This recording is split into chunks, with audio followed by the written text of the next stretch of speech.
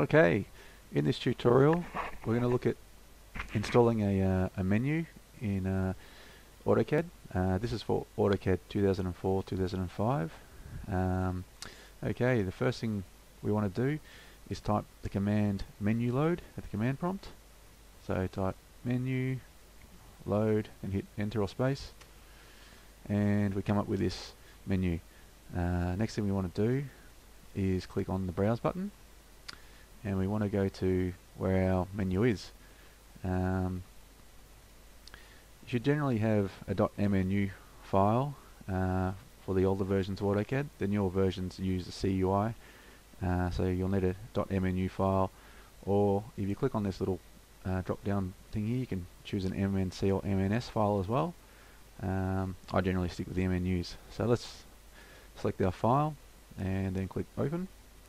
Okay, so we have it there. That's the directory where it's located. Now click load and just click on yes. Okay, and we can see a toolbar popped up, but if you look at the top menu bar up the top here, there's no menu.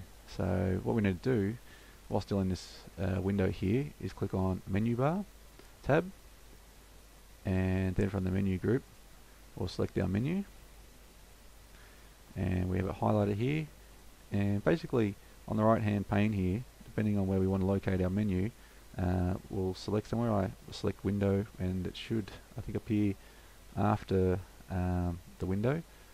So if I click insert, oh no, it's just before it actually. So we have it there. We can move it up or down in the across the menu bar if we like. I'll leave it there for now and click close, and as you can see, we now have our menu located.